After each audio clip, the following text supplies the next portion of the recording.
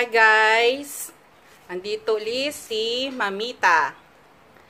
Andito ulit tayo sa kusina ni Mha Mhita. Ngayon guys, magluluto tayo ng creamy chicken curry ala Mha Mhita. Ito guys, ang ating mga ingredients.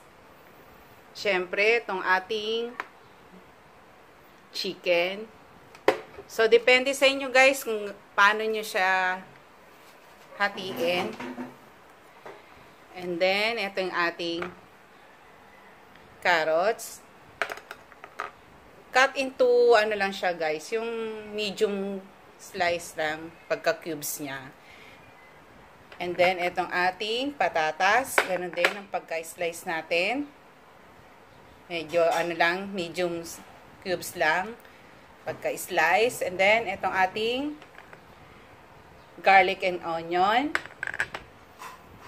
ating red bell pepper, and then siling panigang, at syempre itong ating curry, yan, at itong ating gata, nyog, yan guys, at itong spring onion. So depende sa inyo guys kung gusto nyong maglagay niya, kasi i-spring ko lang siya. Okay guys, let's start. Magluluto na tayo. Okay guys, ito. Magpa-fry muna tayo. Konting mantika lang. Yan. Ating Tapos tong chicken guys, ipa-fried lang natin siya. Ipa-fried natin. Yan guys, ipa-fried natin to ating chicken. Yung maano lang natin na konting medyo brown siya. Yan. So guys, uli, depende sa pagka-hiwa-hiwa nyo. Yan. Fried lang natin siya.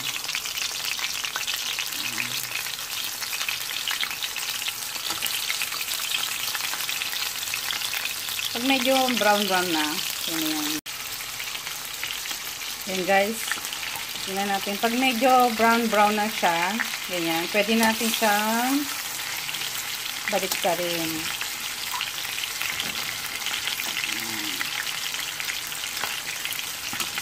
Yan guys. Yan. Mga 2 to 3 minutes lang, pwede na siguro yan. Medyo brown na. Ayan guys, pag okay na siya, medyo brown na siya, ayan, pwede na yan. Yun, lagay natin siya dito sa,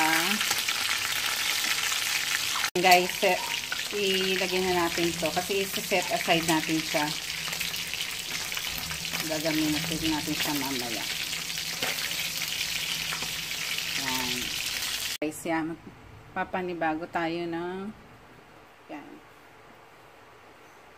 Yan tayong cooking oil.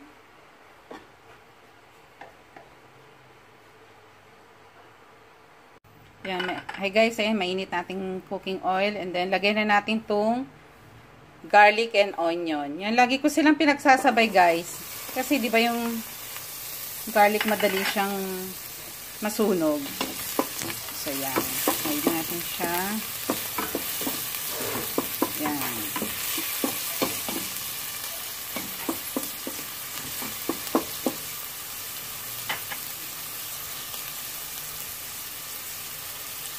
Tapos, ito na guys, lagyan natin yung red bell pepper.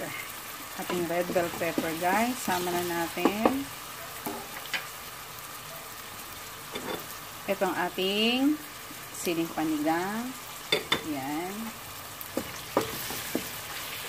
Mix lang guys. Mix.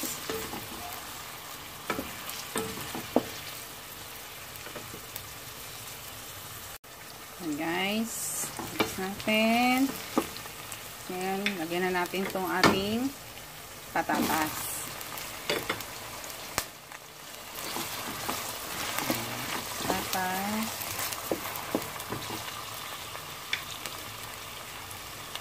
Then, itong ating carrots.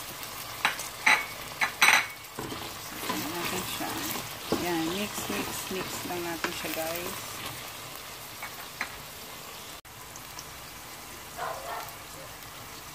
Yan, guys. Tapos, lagay na natin itong ating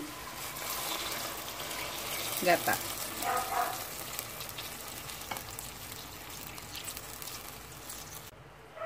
Yan, ganyan natin. Tapos, mix na natin siya. Tapos, ngayon, guys, takpan na natin.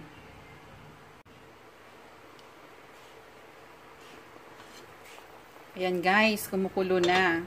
So, ilagay na natin yung ating chicken. Kaninang pinride natin. Na, yan, lagay na natin siya, guys. Yan.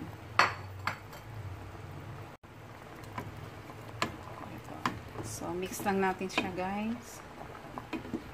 Yan, mix din. So, takpan uli natin. Yan, guys. Tapos, so, lagay na natin tong curry. So, depende sa inyo, guys, ha. Tansyahin nyo na lang kung gaano kadami. Yan, konti lang. Yan. Tapos, mix lang natin.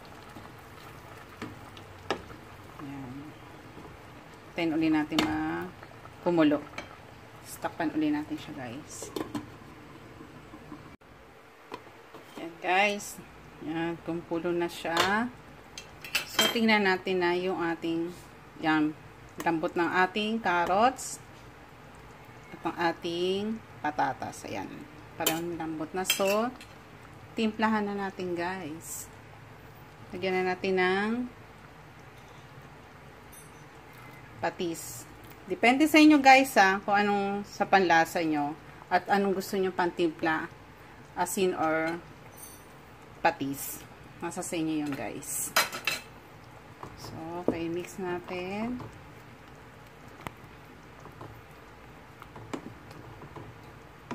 Ayan, guys. Ano natin, guys. Ayun, ayos lang, guys. Luto na ang ating creamy chicken curry ala Mha Mhita. Yummers! Ayan, guys. Ang ating chicken curry ala Mha Mhita.